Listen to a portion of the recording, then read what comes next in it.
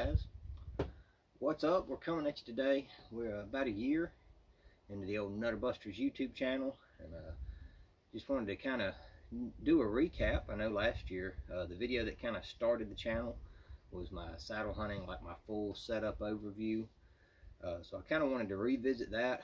We're winding down with hunting season. We only got 10 more days left. So just wanted to kind of go over the gear I've been using this year. I've been using a lot of different gear. I've been using the kite. I've been using JX3. I've been using a trophy line tree saddle. Been hunting on the ground some. I've climbed with sticks. I've climbed with squirrel steps. I've climbed with bolts. Really been kind of hard to pick one. But the setup that I'm going to show with you today is actually kind of two setups. And they've been the ones that this season I've kind of gravitated towards, you know, and on the days when I'm just tired and my brain ain't running and I just want to get out in the woods and hunt. This has been the stuff that I've been using. We'll just kind of jump into it. The first thing is, while I love that little Badlands Silent Reaper pack, this year more and more I've been running without a pack. We don't have a lot of cold days down here right now. Here we are, first day of February. It's like 50 something degrees. I think the coldest I've hunted in this year was like, I think we had one day where the wind chill was like in the lower teens. It was mid-20 temps. Usually cold down here is 30 degrees, so that's not that bad. You can tough that out with, you know, just your regular clothes and a good jacket, good windbreaker, and covering your ears and your hands and all that jazz. And I don't really carry a lot of gear with me, so I've just been wearing my saddle set up in mostly, and then you know, if I kill a deer, I've either been going back to dragging it out if it's short, if it's 100 yards, you know, to get it back somewhere. I've had some kills like that where it's 100 yards to get it to a boat or get it to a paved road that you can drive. Otherwise, I'll go back and I'll get a pack. I've been keeping that same pack in my truck, and when I get back, I can cut them up and pack them out. That's what I did with that 6-point that I cleaned and showed kind of how I clean and process deer in the fields. But so we'll look at the saddle first. I did over the summer, I sold my size 1 Kestrel and I bought a size 2 kite. When I was at Saddlepalooza last year, that was the saddle that really stood out to me as just the absolute most comfortable. I did not care for the Manus. The Trophy Line's a good saddle, but I'm a little bit more comfortable in this. The kite's very much a minimalist saddle.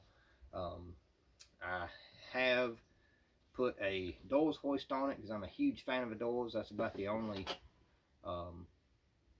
luxury item that I carry. I just about won't climb a trail without a Doyle's. I have a Trophy Line pouch because Trophy Line still is in the business of making the best saddle pouches that are out there, I think. And then I have my lineman's belt. We'll kind of go over all those components, everything that's on the saddle. So the Doyle's is easy. I always just put a vet wrap silenced carabiner on there that I can, you know, clip into the whatever I'm hauling up. Lineman's belt is actually, this is kind of a do as I say, not as I do moment, because I am using it out of spec with an 8mm rope. I switched to Oplux. I had a gentleman, I'm trying to remember his name. I'll have to apologize to him, but at Saddlepalooza, he turned me on to 8mm rope. I started using it. And then I got the Oplux stuff just because it's kind of a neutral camouflage color. But I'm using a Ropeman 1 on it, which is out of spec. And then the carabiner that I'm using is a really cool little carabiner I just recently found. That is a Petzl SMD. I'll hold it off to the side so maybe you can see it. And then this is just a regular old Black Diamond positron. So you can see it's about the same size, but it's an auto locker. Just twist and squeeze. Really been happy with that. 20 bucks on Amazon. Can't go wrong. Auto locker on a lineman's belt is just nice, you know, because sometimes you got to unclip it, throw it back around the tree. And this also works nice. This is kind of my setup I use as a deer drag if I need to. In this pouch, so I'm either carrying one of two things. So either I'm carrying all 4 of my straps to go on my Lone Wolf custom gear sticks, and we'll get to that in a minute. That's on top, rolled up nice and neat. Or, if I'm climbing with bolts, which is still my preferred climbing method, then I'm carrying my little roll of bolts. Y'all have seen this, just Allen's cartridge belt, holds on my carbon bolts. And then at the bottom, I'll hold these up a little closer. That's just a regular old, you can see the paint's wearing off where I've stepped on it, but that's just a grade 8 Allen bolt with a piece of heavy duty marine grade shrink tubing on it, just to keep it kind of quiet. And I've actually been using 3 of those as kind of my platform once I get up to height. I've just been putting 1 for each foot to go on, 1 off to the side, and I have found that that's really all I need to hunt. You know, especially if I'm only hunting for, you know, 5 hours or less. That's very easy. All that fits very nicely into that pouch, right? See, it sticks out the top a little bit, but that and my lineman's belt, this is all that I wear in, and that's all that I need to get up in a tree and hunt, you know, 30 foot off the ground if need be. It takes a little bit of time to climb with, but super sweet little system. The bolt drill is the Tree Hopper Mini. Hands down, prefer it over anything else I've tried. Prefer it over the Easy Cut. Prefer it over the full size. If you get one, spend the extra pesos. Get the folding handle. Thing ain't big as a pocket knife. It's awesome. And then I'm climbing on carbon bolts. I got steel bolts to stand on just because, you know, you're on them for so much longer, and you might potentially be tip loading them as you position around the tree for a shot.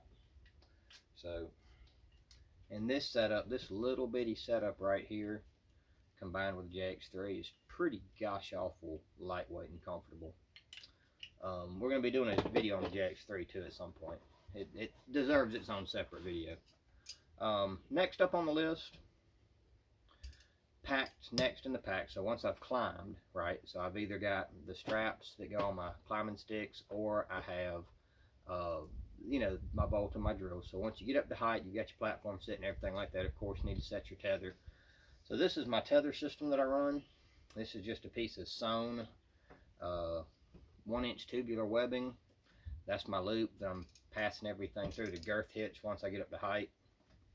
Come up a little closer to the camera. I've done a video on this before. That's my Austria Alpen quick release ring. And then I do not like having to step through a bridge when I'm wearing, you know, muddy boots or hip waders and I'm standing in a little bit of water hunting. You can see the river behind me. I hunt around a lot of water. So those are just 2 Grivel Plume G's, I believe. It's just a double wire gate. So it's a locking wire gate carabiner. So they're very light, no bulk, pack up nicely. And when I get to the top of the tree, that's what I'm tethering in with. Works nicely. And at the very bottom of the pack, once I'm tethered in, of course, I got to have a gear strap. This is just a piece of 1-inch webbing with a cam buckle on it. And then what I've been using are just these Molly clips. You can get them from good old Dano. You see those just fold off. You can clip a jacket. Not clipping a pack anymore, so usually I'm just clipping a jacket or a quiver or whatever, and then on the other end I'm clipping either my gun or my Hickory Creek Mini. And actually usually with my gun I just lay that across my bridge. So on a gun hunt, you know, like say I was going to go hunting this morning, or like I hunted yesterday up at the lease, this is all I'm carrying. I've got my gun in my hand.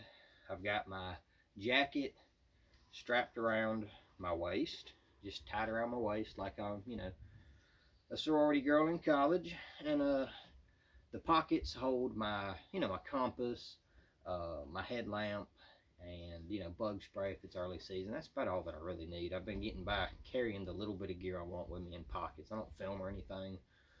So all that packs up very nice and neat. And it all goes in a particular order, so I can kind of reach this tall pouch. I just, as I need something, it always ends up being on top of the pouch. Works very, very well. So, wet my whistle.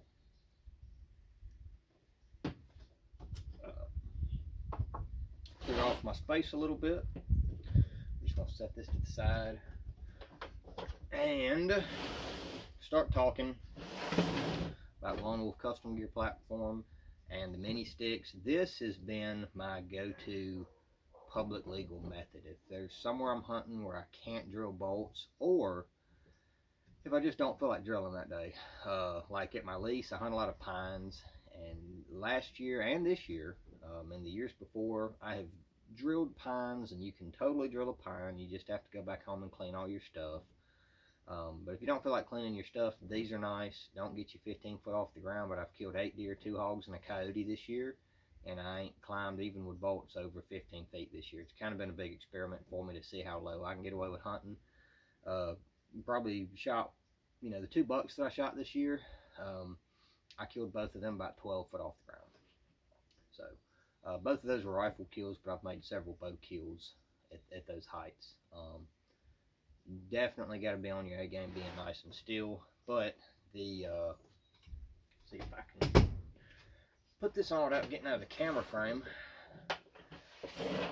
And this is kind of the reason that I started going packless, because this system works really, really well if you don't have a pack. You just sling that on your back.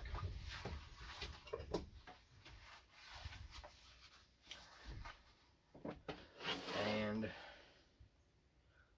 go ahead and put our saddle on. You can see the way I've got this saddle modified. Again, do as I say, not as I do. Saddles should come with leg loops on them. I choose to cut them off. And then I've just got a 2-inch buckle, because it's not really going to be, that's not going to be load bearing really. The loop that goes around the back side of it is what holds your load, holds your weight in case you fall. So with that set up right there, I'm pretty much ready to rock. Put my, see if I can remember what hip my lineman's belt goes on. I'm still just daisy chaining my lineman's. I've found that to be just kind of the easiest way to do it. I don't have to carry a pouch separate for it. And that's pretty, you can see it goes pretty quickly just to daisy chain that lineman's up. And then you can see now we're using a nice twist lock. And then the straps, all that I do is just kind of fold them. And like if I was climbing back down a tree, I'd already have my gear hanger. I'd have my tether in there. And just as I come down, I'm just kind of cramming them in there. You would think they would get tangled, but that has not been my experience. So they all go in there nice and neat.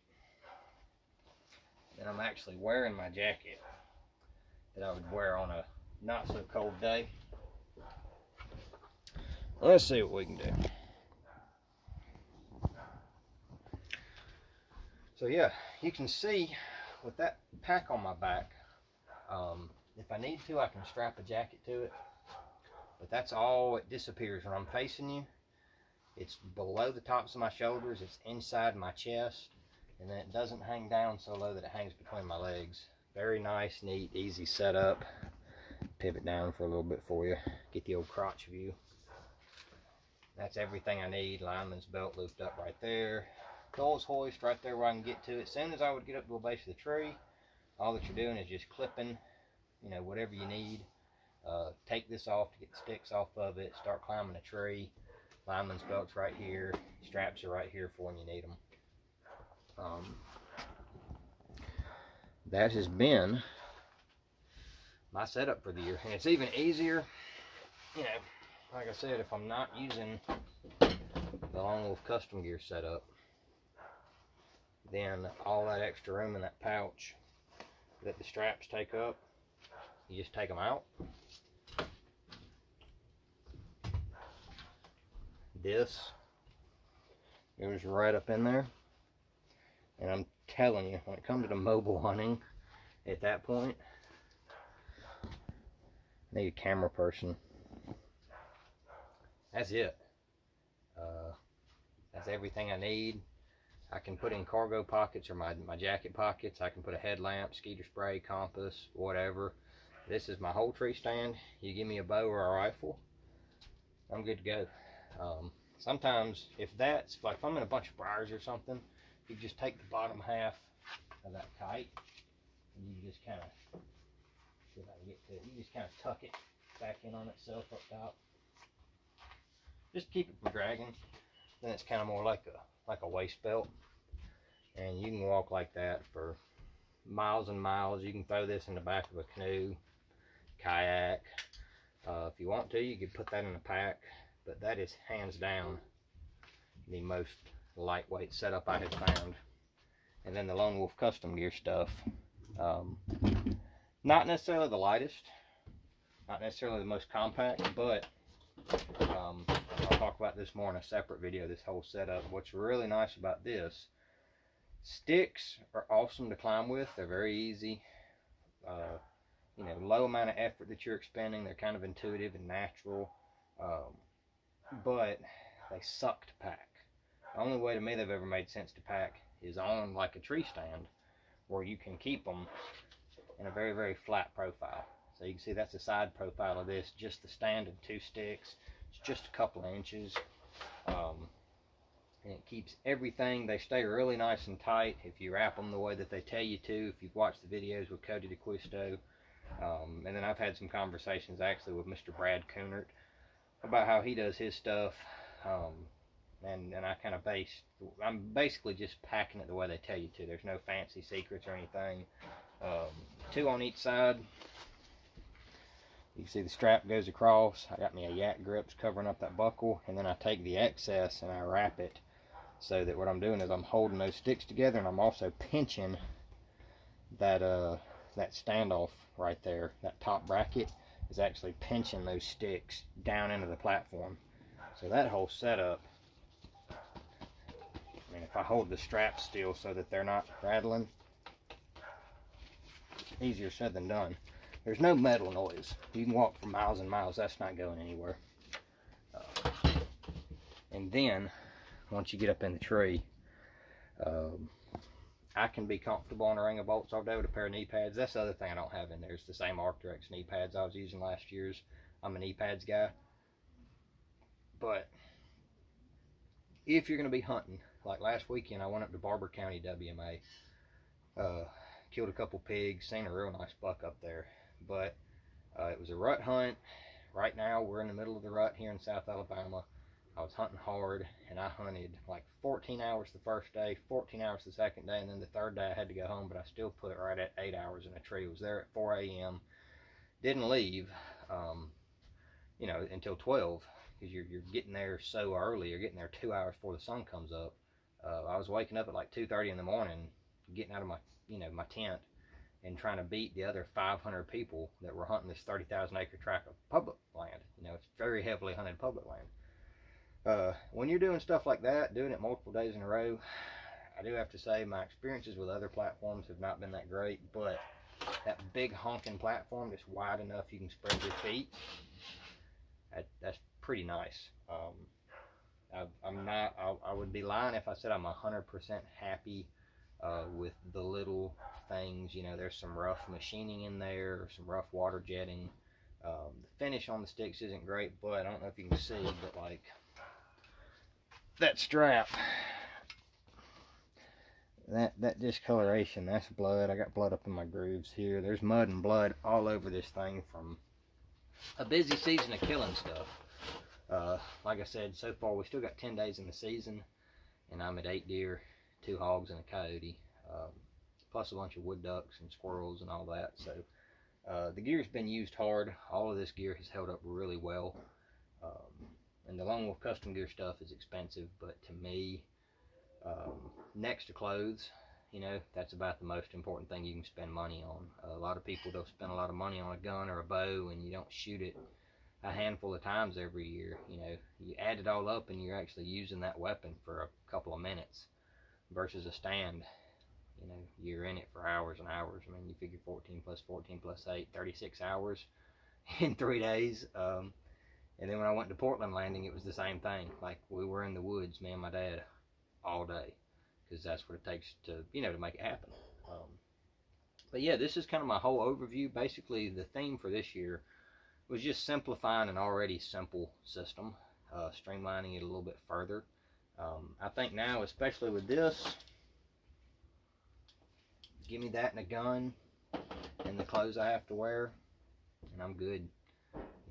Shove a bottle of water in your pocket, shove a candy bar in there, and just rock on. You know, just eat. That was the biggest thing, was, you know, water.